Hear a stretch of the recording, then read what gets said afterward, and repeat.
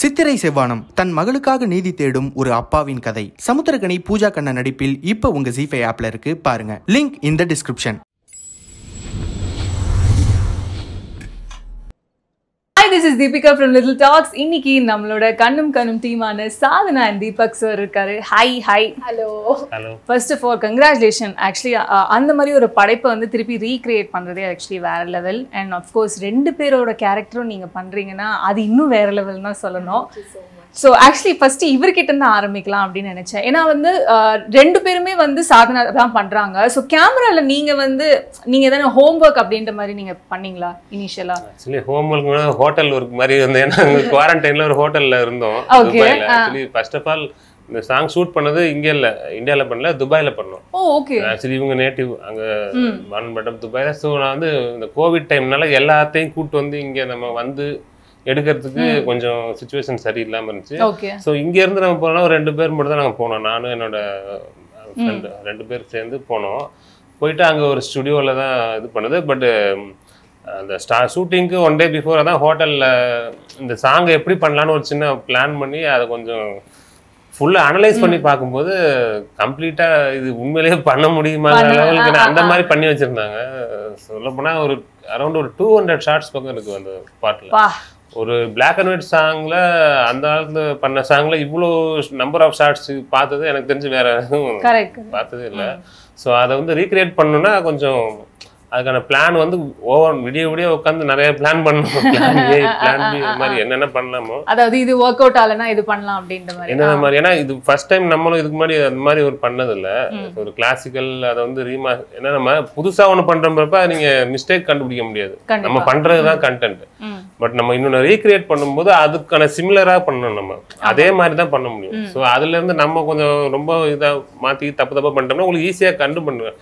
அது இப்படி இருக்கு, இது இப்படி இருக்குன்னு வந்து கம்பேரிசன் இருக்கு. ஸோ வந்து அதை அப்படியே ரீக்ரியேட் பண்றது கொஞ்சம் ரிஸ்கா தான் இருந்துச்சு. பட் என்ன முடிஞ்ச மேக்ஸிமம் எஃபர்ட் போட்டு பண்ணிருக்கோம். ஓகே, நீங்க வந்து ஃபர்ஸ்ட் உங்களுக்கு அப்ரோச் பண்ணாங்கல்ல இந்த மாதிரி 2 பேர் கேரக்டரும் பண்ணணும்னு முன்னாடியே சொல்லிட்டாங்க. ஓகே, சோ அது வந்து ஒரு பெரிய கதை. சோ என்னாச்சுன்னா 2018ல விசு டைரக்டர் விசு சார் வந்து எங்களுக்கு ஒரு ஃபேமிலி ஃப்ரெண்டு. அவங்க மெசேஜ் பண்றாங்க இந்த மாதிரி ஏன் சாதனா வந்து 2 கேரக்டரும் பண்ணக்கூடாது, இந்த மாதிரி கண்ணும் கலந்து அப்படின்னு சொன்னாங்க. அந்த ஐடியா அப்படியே உட்காந்துருச்சுன்னு வச்சுக்கோங்களேன். அதுக்கப்புறம் திடீர்னு ஏதோ யூடியூப்ல ஏதோ போட்டு பார்த்துருக்கோம். திடீர்னு தெரியுது, சரி ஓகே இந்த பாட்டு பண்ணலாம். நான் எங்க அப்பாட்ட போயிட்டு, அப்போ நான் பத்மினி அம்மா அதை நான் ஆடுறேன்ப்பா, வைஜெயந்தி அம்மாக்கு நம்ம ஏதாச்சும் ஒரு கேரக்டர் யூஸ் பண்ணுவோம் அப்படின்னு. அப்புறம் எங்க அப்பா, நீ மறந்து போயிட்டியா, விசு சார் வந்து அந்த ஐடியா சொன்னாங்கல்ல, ஏன் விசு சாரே பண்ணக்கூடாது அப்படின்ற மாதிரி விசு சார் சொன்ன ஐடியாவை நம்ம ஏன் யூஸ் பண்ணக்கூடாதுன்னு நானும் அப்படியேப்பா ஓகேப்பா அப்படின்னு சொல்லிட்டு வந்துட்டேன். அப்புறம் வீடியோ பாக்குறேன். வீடியோ பார்த்தேன்னா மயங்கி விழுந்துட்டேன். அவங்க 2 பேரும் இப்படி எல்லாம் பண்றாங்க, உட்கார்றாங்க, திரும்புறாங்க, பறக்குறாங்க. நான் வந்து ஐயோ தெரியாம ஓகே சொல்லிட்டு போல இருக்க என்னது அப்படின்னு சொல்லி இதாயிடுச்சு. பட் இதே மாதிரிதான் எனக்கு பாப்பான்ற கேரக்டர் வந்தப்போ, பேரன்புக்கு வந்தப்ப I did the same thing. Because அந்த மாதிரி ஒரு கேரக்டர் என்னால பண்ண முடியுமான்னு டவுட் இருந்தது. சரி, இதுவும் அதே மாதிரி டவுட் தான். why don't we try? So அப்படி ஆரம்பிச்ச பிராக்டிஸ் தான் ஒரு 6 to 9 months போச்சு. டெய்லி 3 hours ஜஸ்ட் அந்த சாங்கையே ஸ்லோ மோஷன்ல போட்டு ஒன்னு அனலைஸ் பண்ணி லேர்ன் பண்ணி. ஏன்னா இதை நம்ம ரிக்ரியேட் பண்ணச்சு அவங்களுக்கு பாக்குறவங்களுக்கு மோஸ்ட் ஆஃப் இப்போ வந்து நம்ம கண்ணும் கலந்து 2 அப்படின்னு சொல்லி இந்த 2வது படம்லாம் வந்து ரொம்ப மொக்கையா இருக்கும். இது வந்து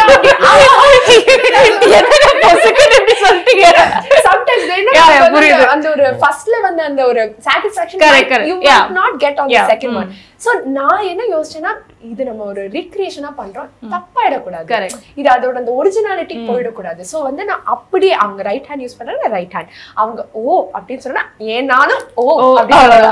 சோ அது அப்படியே ரீக்ரியேட் பண்ணணும்ன்ற அந்த கோல் வந்துச்சு. சோ அப்படியே கத்துக்கிட்டு ஷூட் பண்ணும்போது கூட அதை வந்து அவங்க சொன்ன மாதிரி 200 ஷாட்ஸா பிரிச்சு வச்சிருந்தாங்க.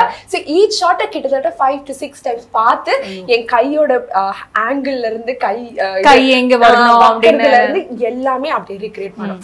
So that was the first challenge. Second challenge எங்க ஆச்சுன்னா டபுள் ஆக்ஷன்.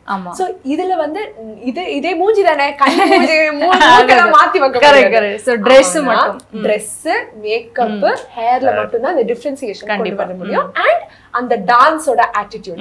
ஏன்னா பத்மினி அம்மா வந்து இன்னும் கொஞ்சம் எலிகென்ட்டா அழகா அப்படி ஆடுவாங்க. பட் வைஜெயந்தி அம்மா வந்து கொஞ்சம் தனாவட்டா என்னடி வாடி நம்ம வந்து போட்டி போடலாம் ஒரு கான்ஃபிடன்ஸோட அந்த ஆட்டிடியூட் வரும். சோ அந்த difference in dance and difference in makeup, costume and hair two. So it was a whole new journey. இது வந்து செட்ல பண்றோமா சிஜி போட்டு பண்றோமா அப்படினா அதுவே ஒரு தனி அது ஒரு அரைவல், அந்த ஒரு டிசிஷனுக்கு அரைவ் பண்றதுக்கே ஒரு 1 year ஆயிடுச்சு. சோ இது இப்படிப்பட்ட ஒரு ப்ராசஸ் எல்லாம் வந்து அந்த ஒரு விசு சார் கொடுத்த ஒன் டயலாக்ல இருந்து ஒரு 1 இயர்க்கு அப்புறம் நம்ம இங்க உட்கார்ந்துட்டு இருக்கோம். கண்டிப்பா. ஆக்சுவலி அதான் இப்போ ரெண்டுமே வந்து தனித்தனியா பிராக்டிஸ் பண்ணீங்கல்ல. ஃபர்ஸ்ட் எது ஷூட் பண்ணீங்க, பத்மினி அம்மா தான் இல்ல வைஜெயந்தி அம்மா? சோ அதான் அங்கிள் சொல்லிட்டு இருந்தாரு, இது ஒரிஜினலா ஐ திங்க் ஒரு 20 days கிட்ட அப்படி ஷூட் பண்ணாங்க. more than 20 days அவங்க பண்ணிருக்காங்க. சோ பட் நம்ம வந்து எங்க கால் ஷீட் 2 நாள், ஏன்னா நாங்க ஷூட் பண்ணப்போ it was peak Covid. So Covid டைம்ல 2 நாள் கால் ஷீட்ல first day 6 hours makeup, 8 hours Padmini. Second day 6 hours makeup, 8 hours Vyjayanthi அம்மா. சோ 2 days ஸ்விட்ச் தட்டன மாதிரி நம்ம. ஆனா அந்த 1 year practice that totally contributed. ஆனாலுமே பத்மினி அம்மா ஆடும்போதே கொஞ்சம் வைஜெயந்தி அம்மா சாயல் வந்துரும். உடனே விஜய் தீபக் அங்கிள் வந்து குதிப்பாரு, இது சாதனா கொஞ்சம் வருது கம்மி பண்ணிக்கோ. அப்புறம் வந்து பத்மினி அம்மாக்கு அப்படியே சாந்தமா அப்படின்னு. அப்புறம் வைஜெயந்தி அம்மா பண்ணும்போது சம்டைம்ஸ் கோவம் வராம கொஞ்சம் அந்த கோவமே சட்டிலா வரும், அது கொஞ்சம் கன்ஃபியூஷன் மாதிரி. இட் வாஸ் என்ன சொல்றது, ஃபன்னியாவா இருந்தது. இப்போ நான் சிரிக்கிறேன், பட் அந்த டைம்ல கண்டிப்பா கண்டிப்பா சோ அழுதுகிட்டே சிரிக்குவாங்க. அல்ல 2 days மட்டும் வேற வழி இல்ல. சோ எஸ் 2 daysல ஷூட் பண்ணோம் கண்டிப்பா. ஓகே, அப்படியே லைட்டா உங்களோட லைஃப்லயே போய் ரீவைண்ட் பண்ணி போலாம். பரதநாட்டியம் மேல அந்த கிரேஸ் வந்து உங்களுக்கு எப்போதுல இருந்து ஆரம்பிச்சது? சோ எங்க அம்மா வந்து ஒரு பரதநாட்டியம் டான்சர். எங்க அம்மா குட்டி வயசுல இருந்து performances, she has her own school துபாய்ல வந்து with about 100 students. சோ பரதநாட்டியம்ன்றது கிட்டத்தட்ட நான் என் தொப்புக்குள்ள இருக்கும்போதே எங்க அம்மா அந்த தகுதி மீதான வயிற்றுவலியோட எடுத்த class. Literally she was still teaching when she had the pain. So I think dance அப்போதுல இருந்தே it was always there. So நான் பிறந்த உடனே எங்க அம்மா வந்து நான் நடக்கிறதுக்கு முன்னாடி ஆடணும்னு தான் ஆசைப்பட்டாங்க. So from the age of 3 itself I started learning dance with my mom. So அப்போதுலேருந்தே கற்றுக்கிட்டு அந்த கிரேஸ் வந்து அம்மாவா டான்ஸ் ஆடுறதா இருக்கட்டும், மற்ற பர்ஃபார்மன்ஸஸாக இருக்கட்டும், அப்போவே இந்த ஜிமிக்கிலாம் போட்டு இந்த நெட்டிச்சுலாம் வச்சுட்டு எங்க சந்திரமுகில வந்து அந்த மாதிரி நான் வந்து 3 வயசு பண்ணிட்டேன். அதெல்லாம் பார்க்கும்போது ஒரு தனியா அதுக்கு ஒரு அழகு இருக்கு. ஸோ அப்படிப்பட்ட ஒரு கிரேஸ் வந்து தங்கமீன்கள் செலமாவா இருக்கட்டும், பாப்பா என் பேரன்பா இருக்கட்டும், 2 கேரக்டருமே எனக்கு அவ்வளவு ஹெல்ப் பண்ணிச்சு. ஏன்னா to understand emotions you have to understand story. And அதுக்கு Bharatanatyam gave me so much of backup. Even for பாப்பா அந்த கையெல்லாம் அப்படி வச்சுக்கிட்டு you need Crazy amount of flexibility. சும்மா அப்படி நடக்க முடியாது. ஸோ அந்த flexibility I think dance only made my body அந்த மூவ் பண்றதுக்கு அந்த டான்ஸ் எனக்கு அந்த ஒரு பவர் கொடுத்துச்சுன்னு நான் சொல்லலாம். ஈவன் மம்முட்டி சார் கூட அந்த ஷூட் அப்ப ஏன்னா அவர் வந்து யார்ட்டையும் வந்து ஓப்பனா சொல்ல மாட்டாரு. ஒரு நல்லா என்னைய தனியா கூட்டு போனாரு. உண்மையிலேயே இந்த பொண்ணு வந்து எத்தனை வயசு ஆகுது, வயசான பொண்ணு வந்து சின்ன பொண்ணு மாதிரி நினைக்கிறீங்களா? உண்மை அந்த அளவுக்கு அவரே வந்து சரி அவர் மோர் தேன் 300 ஃபிலிம்ஸ் மேல பண்ணிருக்காரு, சூப்பர் ஸ்டார்.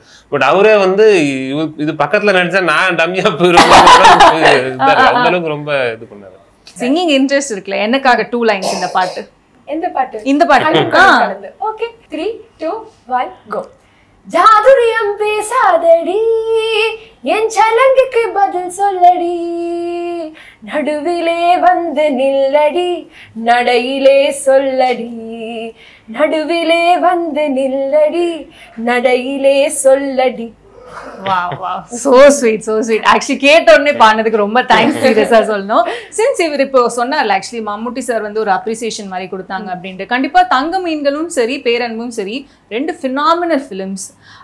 செலிபிரிட்டிஸ் கிட்ட இருந்து கிடைச்ச அப்ரிசியேஷன் பெஸ்ட் ஆஃப் அப்ரிசியேஷன், அதை எனக்கு கண்டிப்பா நான் லைஃப் லாங் கொண்டு போவேன் அப்படின்னா நீங்க எதை சொல்வீங்க? தங்க மீன்களுக்கு வந்து ஐ திங்க் நாங்க இதுக்கு போயிருந்தோம் நேஷனல் அவார்ட் வின் பண்றதுக்கு. we were in the இது அந்த ஹால்குள்ள இருந்தோம். அப்போ வந்து குல்சாருக்கு வந்து கிடைச்சிருந்துச்சு. National award. அவர் வந்து சொன்னாரு, நாங்களாம் 100 படம் எல்லாம் பண்ணிட்டு அப்புறம் எங்களுக்கு நேஷனல் அவார்ட் கிடைச்சது, உனக்கு ஃபர்ஸ்ட் மூவிலேயே நீ வின் பண்ணிட்டு நீ நேஷனல் அவார்ட் வாங்கிட்டு என் பக்கத்துல உட்காந்துட்டு இருக்கேன்னு சொன்னாரு. அப்படிப்பட்ட ஒரு ஆள்கிட்ட இருந்து அந்த மாதிரி ஒரு கமெண்ட் கிடைச்சது. I was like, oh my God, அது ஒரு சரியல் மொமெண்டா இருந்தது. So I think that's one thing I cherish.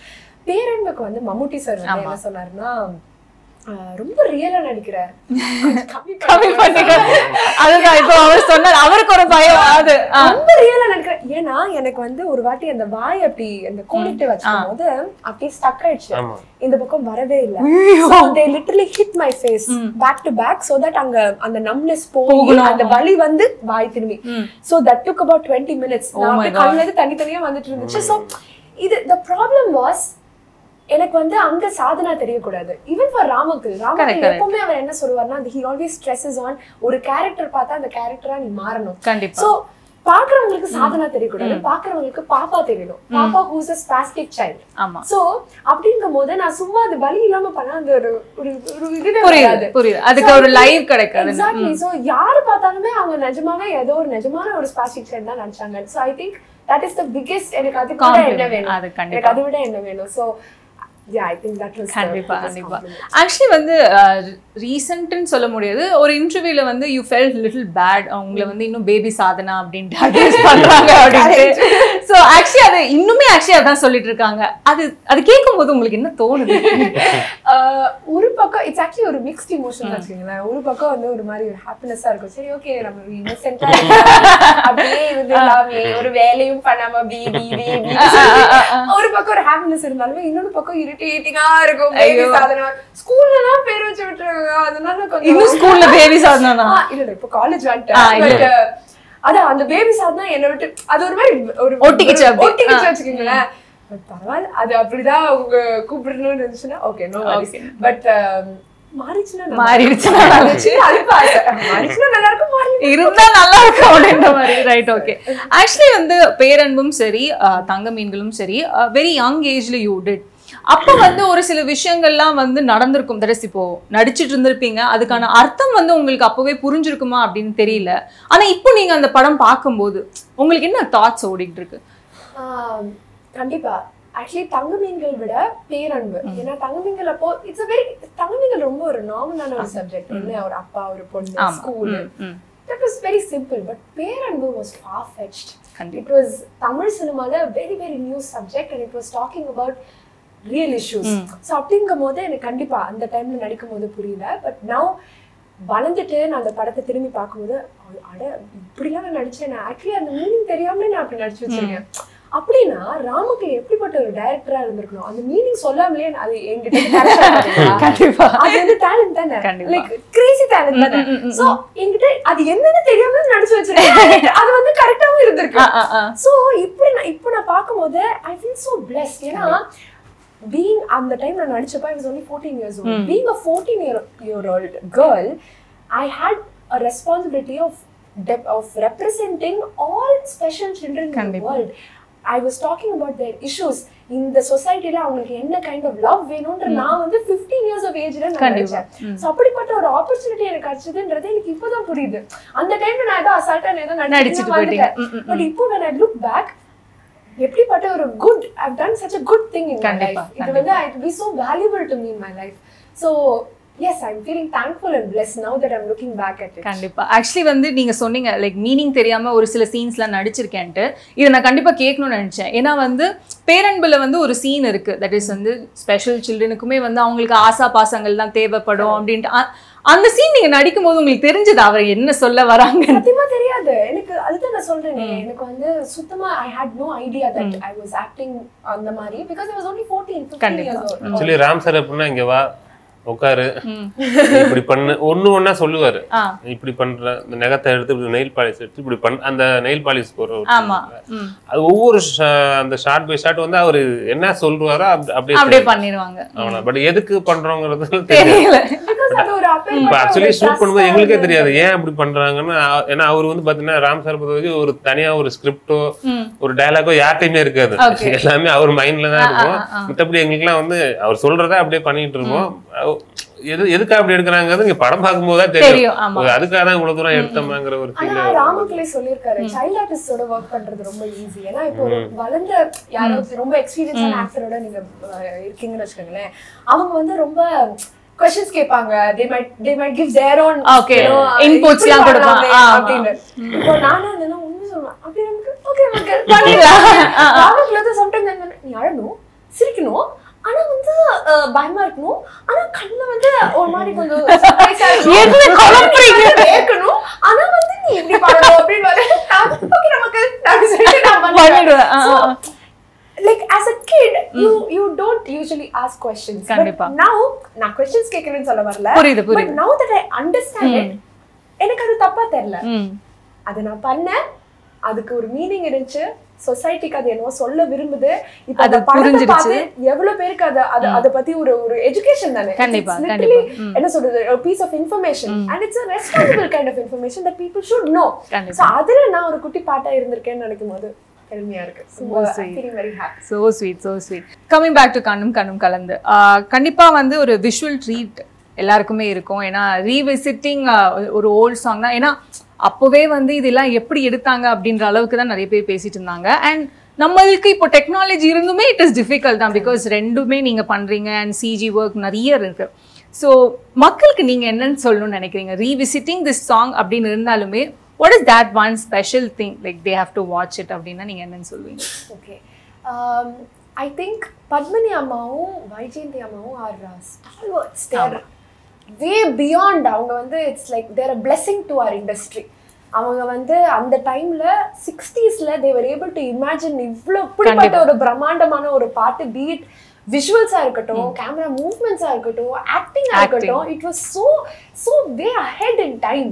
60sல அப்படிப்பட்ட ஒரு பாட்டை வந்து நான் ஒரு குட்டி பார்ட்ல நான் பண்ணிருக்கேன்னா this is just a tribute to them. So I think audience-க்கு வந்து this is just என்னோட way of reminding them இது வந்து அந்த காலத்துல அப்படிப்பட்ட ஒரு படைப்பை வந்து நான் வந்து ஏதோ ஒரு குட்டி விதத்துல ட்ரை பண்ணிருக்கேன், போய் பாருங்கன்றதுதான் ஒரு. நீங்க சொல்லுங்க சார். கண்டிப்பா வந்து தட்ஸ் an epic. அந்த மாதிரி ஒரு எப்பிக்கான விஷயத்தை வந்து நம்ம திரும்பி ரீக்ரியேட் பண்றோங்கிறப்ப, ஸோ இப்போ உள்ள ஜென்ரேஷனுக்கு வந்து நிறைய பேருக்கு, அதாவது ஒரு மிடில் ஏஜ் பீப்புளும் எல்லாத்துக்கும் தெரியும், பட் சின்ன பசங்களுக்குலாம் பெருசாக அந்த பாட்டை வந்து தெரிஞ்சுக்கிறதுக்கு வாய்ப்பு இல்லை. பட் இதை பார்க்கும்போது கண்டிப்பா அது எந்த பாட்டை பண்ணாங்கன்னா அதையும் கண்டிப்பா பார்ப்பாங்க, நிறைய பேர் பார்ப்பாங்க. ஸோ பார்த்தாங்கன்னா கண்டிப்பா தெரியும் அவங்களுக்கு இந்த அளவுக்கு ஒரு இது ஒர்க் பண்ணியிருக்காங்கிற விஷயம் கண்டிப்பா தெரியும். ஸோ இண்டஸ்ட்ரியில உள்ளவங்களுக்கு வந்து அதாவது இந்த மாதிரி கிளாசிக்கல் வந்து ரிமைண்ட் பண்ற மாதிரி, கண்டிப்பா ரிமைண்ட் பண்ற மாதிரி ஒரு ரிவைவலா இருக்கும். அது கண்டிப்பா ஒரு ஓல்ட் மெமரிஸ் ரீபேக் அந்த மாதிரி பண்ணலாம். So sweet. So இப்போ இந்த ஆல்பம் இருக்கு, ஃபியூச்சர்ல என்னென்ன பிளான்ஸ், என்ன ப்ராஜெக்ட்ஸ்? ஃபியூச்சர் ஓகே, அது வந்து is a very good question because அது வந்து எனக்கு தெரியாத ஒரு விஷயம், அதுதான் problem. So lot of things are there. Dance ஒரு பெரிய பங்கா இருக்கு, ஆக்டிங் ஒரு பங்கா இருக்கு, டைரக்ஷன் ஒரு பங்கா இருக்கு. as I'm growing நிறைய நியூ திங்ஸ் என் மண்டைக்குள்ள வருது, நிறைய நியூ திங்ஸ் கத்துக்கிறேன். ஸோ அந்த கிளிக்கு வேண்டி I'm waiting. ஸோ பாப்பா எப்படி ஒரு கிளிக்கா இருந்துச்சோ, செல்லம்மா எப்படி ஒரு கிளிக்கா இருந்துச்சோ, கண்ணும் எப்படி ஒரு கிளிக்கா இருந்துச்சோ, அடுத்த கிளிக் என்னன்றது தெரியல. ஸோ வெயிட் பண்ணி கண்டிப்பா. ஸோ ஸ்வீட், நிறைய விஷயங்கள் ஷேர் பண்ணுங்க. அஃப்கோர்ஸ் உங்களோட இந்த கண்ணும் கலந்து வந்து வேற லெவலில் ரீச் ஆகணும் அப்படின்னு my best wishes and future ப்ராஜெக்ட்ஸ்க்கும் all the best. Thank you.